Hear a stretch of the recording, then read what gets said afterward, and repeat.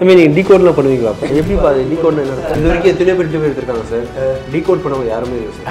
இல்லை அப்படி நினச்சிட்டு இருக்கீங்கப்பா. நீங்களே மல்டி டாஸ்கிங் பண்ணுங்க. அப்படி ஐயோ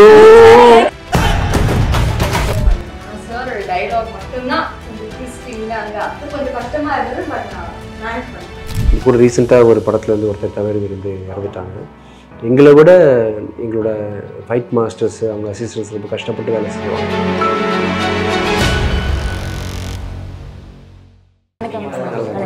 வார்ம் வெல்கம் சார் ஆக்சுவலி எல்லாருக்குமே. So very happy to see this. உங்களோட ஒன்றா பார்க்கறதுல ரொம்ப சந்தோஷமா இருக்கு. ஸோ உங்களையும் நான் சார் சொன்னேன் ரெண்டு பேரும் ஒன்று நீங்கள் படத்தில் பார்த்துடலாம். என்ன பார்க்க முடியாது. அதான் அது வந்து கை கால் அது மட்டும்தான் வரும். எனக்கு மட்டும் இருக்குங்களா? ஆமாம், என்னோட எல்லா படத்துலையும் இந்த ரிங் இருக்கும். ஓகே 100% ஏதோ ஒரு ஷாட்டில் கடுகு படத்துல கேமியோ ஃபர்ஸ்டே வந்துருக்கு. அந்த கேமியோ சொல்கிறேன். ஓகே. ஸோ ஃபர்ஸ்ட் சார் உங்ககிட்ட தான் கேட்கணும்னு நினச்சேன். ஸோ மழை பிடிக்காத மனிதன் டைட்டிலே ரொம்ப டிஃப்ரெண்ட்டாக இருந்துச்சு. பிகாஸ் எல்லாருக்குமே மழை ரொம்ப பிடிக்கும். ஸ்பெஷலி எனக்கு ரொம்ப பிடிக்கும். மேபி உங்களுக்குலாம் கூட பிடிச்சிருக்கும். நம்ம எல்லாருக்குமே ஒரு ஸ்பெஷல் கனெக்ஷன் இருக்கும் மழை கூட. But title is very very different. நீங்கள் எப்படி இதை யோசிச்சிருக்கீங்க? லைக் படத்துக்கும் டைட்டிலுக்கும் ஏதாச்சும் கனெக்ஷன்ஸ் இருக்கா? அவர் உங்களுக்கு ஏதாச்சும் பர்சனல் கனெக்ட் இருக்கிறதுனால இந்த டைட்டில் வச்சிருக்கீங்களா? இல்லை, பர்சனல் கனெக்ட் கிடையாது. ஏன்னா மழை வந்து ஜென்ரலாக எல்லாருக்கும் பிடிக்குன்றது எல்லாருக்குமே தெரியும். ஓகே. ஸோ அது ஒருத்தருக்கு பிடிக்காது அப்படின்னா ஆட்டோமேட்டிக்காக ஏன்னு ஒரு கேள்வி வருது இல்லை? அதுதான் நான் சொன்னேன் சார்கிட்ட. சார் உடனே அப்போ பெண்களை பிடிக்காத மனிதன் இன்னும் நல்லா கேள்வி வரும் ஏன் அப்படின்னு. பர்சனலா இருக்கா சார் அப்படி ஏதாச்சும்? இல்ல ஐ அம் a sweet guy. தெரியுது, பார்க்கும்போதே தெரியுது சார். ரொம்ப பேபி மாதிரி இருக்கீங்க, கியூட்டா. ஐயோ. ஸோ அதுதான் அந்த கேள்வி தான். அந்த பை ப்ராடக்ட் இருக்குல்ல, ஒரு டைட்டில் கேட்டோம்னா ஏன் அப்படின்னு ஒரு கேள்வி வருதுல்ல, அது வந்து கியூரியாசிட்டி கிரியேட் பண்ணுறது. Okay nice. Okay sir. Sir டைட்டில்னு சொன்னோன்னா தான் சார் அதில் டீகோட் பண்ணவே அதில் ஒரு 1/2 மணி நேரம் பேசுகிற மாதிரி அதில் சின்ன சின்ன விஷயம்லாம் இருக்குல்ல சார். பிளேடு வந்து ட்ரெய்லர்லேயே காட்டிட்டீங்க. ஐ மீன் டீகோட்லாம் பண்ணுவீங்களா? இல்லை, அது ஆக்சுவலாக நல்ல விஷயம் சார். இப்போ நடக்குது அது. எப்படி பாது டீகோட்னா என்ன? சார் டீகோட்னா அந்த ஒரு சிம்பிளை வச்சு அதில் என்ன சொல்ல வராங்கன்றதெல்லாம் ஒரு எங்களுக்கு என்ன டீகோட் பண்ணீங்க சொல்லுங்கப்பா. நான் கற்றுக்கிறேன் டீகோட். சார் என்னன்னா இங்கே டைட்டில் வந்துட்டு இந்த ட்ரையாங்கிள் இருக்குல்ல சார். சார் அதோட சிம்பிள் வந்துட்டு வைக்கிங்ஸ் அவங்க யூஸ் எங்கே பாட்டுறாங்க டைட்டில் அந்த கையில் டேட்டு போடுவாங்க. இங்க இருக்கு பாருங்க சார் நடுவுல. அது என்ன டீகோட் பண்ணீங்க? அந்த ட்ரையாங்கிள் வந்துட்டு அதோட மீனிங் வந்து ஸ்பிரிட் மைண்ட் பாடின்னு சொல்லி அது ஒரு மீனிங் இருக்கு சார். ரீபர்த் எங்கே போய் பார்த்தீங்க சார்? கண்டுபிடிச்சாங்க சொல்லிக்கலாம். சரி, அப்புறம் சார் ரீபர்த் பற்றின இருக்குது சார். பாஸ்ட் ப்ரெசென்ட் ஃபியூச்சர் அப்படின்னு சொல்லிட்டு இதுலேயும் வந்துட்டு அவருக்கு வந்து பாஸ்ட் கிடையாதுன்ற மாதிரி போர்ட்ரே பண்ணியிருக்கீங்க. அதனால தான் அந்த சிம்பிள். எங்கே பார்த்தீங்க இந்த விஷயத்தை? ஆக்சுவலாக எல்லாம் டெக்னாலஜி சார். ஸ்கேன் பண்ணி பார்த்தீங்களா? வேற என்ன சொல்லுங்களேன். ரொம்ப ஆர்வமா இருக்கீங்க போல. ஆமா, இல்லை என்னன்னா நாங்களாம் வந்து காலங்காலமாக இதை பண்ணிட்டு இருக்கோம். டைட்டில் ஃபாண்ட் டிசைன் பண்ணுறதுக்கு வந்து அவ்வளோ மெனக்கிடுவோம். ஆனால் நோபடி நோட்டீஸஸ். ஒரு ஹீரோ கூட இந்த விஷயம் தெரிய மாட்டேங்குது. இல்லை இப்போ வந்து நிறைய பேர் அதை நல்லா கவனிக்க ஆரம்பிச்சு சந்தோஷமா இருக்கு. இது வரைக்கும் எத்தனை பேர் இன்டர்வியூ எடுத்திருக்காங்க சார். டீகோட் பண்ணவங்க யாருமே இல்லை சார். நாங்க தான் சார் அடுத்து ஃபர்ஸ்ட் ஆமா கேம்ல அது ட்ரையாங்கிள் டீகோட் பண்ணீங்க, அப்புறம் பிளேட் டீகோட் பண்ணீங்களா? சார் பிளேட் சார் அதுக்கப்புறம் வந்துட்டு அங்க பிளேட்ல என்ன டீகோட் பண்ணீங்க சார்? ட்ரெய்லர்லயே அதிகமா அந்த பிளேட் வந்திருக்கு. நாங்களே சரத்குமார் சாரும் யூஸ் பண்றாரு, நீங்களும் உங்களோட அது ஓகே. நாங்களே தூக்கி போறோம். நாங்க ட்ரெய்லர்ல காமிச்சிட்டோம் பிளேட. அதை வச்சு நீங்க என்ன டீகோட் பண்ணீங்கன்னு கேக்குறேன். சொல்லுவா சார்? சொல்லுங்கப்பா சார். என்னன்னா அது வந்து ஒரு கம்பெனி சீக்ரெட் மாதிரி வச்சிருக்கீங்க சார். அந்த பிளேடை வந்து எடுத்துட்டா அவ்வளவுதான், நீ அந்த இந்த வேலையில இருந்து நீ அசைன் பண்ணல, இதுக்கப்புறம் நீ இந்த வேலையில இல்லைன்ற மாதிரி ஒரு இது சார். சார் அடுத்ததுப்பா வேற என்ன பண்ணீங்க சார்? அடுத்ததான் நீங்க உங்க வளர்க்கிற செல்ல பிராணி நாய்க்குட்டியும் நீங்க வந்து உங்க பேக்ல வச்சிருக்கீங்க தம்பி. உங்க பேர் ஹேம்நாத். சூப்பர்ப்பா. சரி, அப்புறம் சார் அதான் சார் இந்த இன்னும் ஒன்று சார் அந்த ஃபாண்ட் அரபிக் ஃபாண்ட் மாதிரி அந்த ஃபாண்ட் பயங்கரமா இருக்குப்பா தம்பி. இன்னும் ஒன்று இருக்கு. இன்னும் சார் மலை அது வந்து சார். ஆனா மலை பிடிக்காத மனிதன் சொல்லி மலையே டைட்டில் வச்சது என்னன்னா அவனுக்கு பிடிக்காது, ஆனா அவனால தவிர்க்க முடியல, அதுல இருந்து தப்பிச்சு ஓட முடியல. அது வந்து வந்துகிட்டே தான் இருக்கு அவனை துரத்திக்கிட்டு. மலையை நம்ம சண்டையா கூட வச்சுக்கலாம். இல்லை பழைய காதலாக இருக்கலாம், என்ன பிரச்சனைகள் எதாவது தான் இருக்கலாம். எதுலேருந்து அவன் எஸ்கேப் ட்ரை பண்ணனா அது அதான் சார். ஒரு டைட்டிலுக்கு இவ்வளோ மெனக்கெட்டு இவ்வளோ டீட்டெயிலிங்லாம் பண்ணுறீங்க சார். இப்போ படத்துலையும் இதே மாதிரி நிறைய டீட்டெயிலிங்லாம் இருக்கணும் சார். ஆமாம், ஆக்சுவலாக ஒரு படத்தை வந்து நல்ல படம், வெற்றி படம், தோல்வி படம்ன்றது அதெல்லாம் வேறு விஷயம். ஒரு நல்ல படமா இல்லையாங்கிறத டிசைட் பண்ணுறதுனா இந்த மாதிரியான சொல்லப்படாத விஷயங்கள் இருக்குல்ல, நீங்கள் வந்து பார்த்து புரிஞ்சிக்கணும். அதை நான் சொல்ல மாட்டேன். ஸோ அந்த மாதிரி சப்டெக்ஸ்ட் எவ்வளோ இருக்குன்றதை பொறுத்து தான் ஒரு படம் நல்ல படமா இல்லையாங்கிறத டிசைட் பண்ணும். Okay, nice. அங்கேயே நீங்கள் டீகோட் பண்ண நிறைய விஷயம் படம் பார்த்தும் நீங்கள் பண்ணணும் அப்படி சொல்கிறாங்க. சரி சரி. Okay sir. ஸோ நெக்ஸ்ட் வந்து உங்களோட ஒவ்வொரு மூவிஸ்க்குமே நிறைய கேப் இருக்கு. ஸோ நீங்கள் வந்து எப்படி ஸ்கிரிப்ட்காக இதை எடுத்துக்கிறீங்களா, இல்லை காஸ்ட் அண்ட் செலெக்ஷன் அப்படி எடுத்துக்கிறீங்களா, இல்லைன்னா உங்களோட ஸ்டோரிஸ்க்கு இன்னும் கொஞ்சம் பெட்டராக பண்ணணும் அப்படின்னு எடுத்துக்கிறீங்களா? ஆக்சுவலாக நான் வந்து ஒரு கதையை எழுதினோடனே அதுக்கு ஹீரோ வந்து எப்படி இருக்கணும், எப்படி நடக்கணும், அவர் எப்படி ட்ரெஸ் பண்ணணும் எப்படின்னு யோசிப்பேன். அதுக்கே ஒரு 6 மாதம் ஆகும் எனக்கு. ஓகே. அதுக்கப்புறம் அதை 6 மாதம் கழிச்சு அதை ஹீரோட சொல்லி அவரை கன்வின்ஸ் பண்ணுறதுக்கு ஒரு 6 மாதம் ஆகும். இவரை பற்றி கன்வின்ஸ் பண்ணீங்க? கதை கேட்டு ஓகேன்றேன் சார் நான். ஓகே. இல்லை கதை வந்து அவர் கேட்டோன்னு ஓகே சொல்லிட்டாரு. விஜயாண்டிட்டு இருக்கிற ப்ளஸ் என்னென்னா அதுக்கப்புறம் எதுலையுமே தலையிட மாட்டார். அதாவது இது எல்லாமே சொல்லுவாங்க, ஒரு நடிகர்கள் வந்து கதை கேட்டுட்டா அதுக்கப்புறம் டேரக்டர் விட்டுருவாங்கன்ட்டு. ஆனால் அது சாதாரண வேலையே கிடையாது. ஏன்னா அது அப்படி நம்பி ஒருத்தர் ஒரு வேலையை விடுறதுக்கு வந்து மிகப்பெரிய ஒரு அமைதி தேவை மனசுக்குள்ளே. அதுவும் அவரே ஒரு டைரக்டர், எடிட்டர், ஒரு கம்போசர் எல்லாமே இருக்கும் பொழுது அவங்களுக்கு எல்லாமே தெரியும். ஸோ அப்போ கண்ணு நடக்கிறதுல வந்து அவங்களுக்கு ஒப்பீனியன் இருந்துகிட்டே இருக்கும். இது இப்படி இருக்கலாமே, இது அப்படி இருக்கலாமே. இப்போ கூட நான் சொல்லும்போது இதெல்லாம் தேவையான ஒரு ரியாக்ஷன் பண்ணுறேன். ஸோ அந்த மாதிரி ஒப்பீனியனை தாண்டியும் முழு பொறுப்பையும் விடுறதுன்றது வந்து ஒரு பெரிய விஷயம்.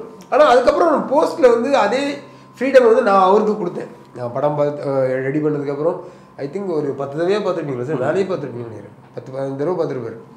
ஸோ ஒவ்வொரு ஸ்டேஜ்லையுமே நான் போட்டு காமிச்சு டிஸ்கஸ் பண்ணி இட்ஸ் அ மியூச்சுவல் திங். எனக்கு வந்து என் படத்தில் யாராவது 1% ஆட் பண்ணிட்டா கூட I will be very happy. அது எல்லாமே என்னோட தான் இருக்கணும்னு நான் ஆசைப்படவே மாட்டேன். வாங்க வாங்க. Actually it's a nice quality sir, because எல்லாமே full and full அவங்களோட எஃபர்ட்டா இருக்கணும்னு நினைப்பாங்க. இன்டேக் எடுக்கிறது ரொம்ப கஷ்டம். இப்போ பார்க்கிறதுல நான் சொல்றேன். But that's a nice quality. இல்ல நான் என் அசிஸ்டன்ட் சொல்றதே அதுதான். இது வந்து நீங்க உங்க படம்னு நினைச்சீங்க. நீங்க ஏதாவது சஜஷன் பண்ணா எடுத்துப்பாங்களா அந்த பொண்ணு? ஆக்சுவலா சரி நைஸ் குவாலிட்டிமா. நீங்களும் பையன் ஏதாவது சொன்னா எடுத்துக்கங்க. ஆக்சுவலா கண்டிப்பா சார். இவ்வளவு நேரம் அவங்க क्वेश्चनே வந்து நமக்கு தான் ப்ராப்ளம் கிரியேட் பண்ணி பாத்தீங்கன்னா அதப்பா கேட்டேன். நீங்க இல்லைன்னு சொன்னீங்க சார். நீங்க அதை வச்சு ஏதாவது சொல்லுவீங்க அப்படின்னு சொல்லிட்டு நம்மளால சொல்ல முடியாது. அவங்க நீங்க சொல்லிருக்கீங்க. அதான் சொல்லிட்டேன், அட்வைஸ் பண்ணிட்டேன், திருத்திட்டேன். ஒரே இன்டர்வியூல உங்களை யாராவது திருத்திருக்காங்க? ஆன்லைன்ல யாருமே திருத்தினது இல்லை. Okay sir. அதெல்லாம் இருக்கக்கூடாதுன்னு நான் வந்து எதுல இருந்து இதுதான் அந்த மழை எதுல இருந்து இவங்க விலகி ஓடுறாங்களோ அது விடாது. அது வேணாம் அது தெரியும்ப்பா. அதனால வந்து வேண்டாம், நம்ம ஜாலியா பேசுறோம், அதோடு நிறுத்துறோம், அவ்வளவுதான். வேணாம் தம்பி, வேணாம்ப்பா.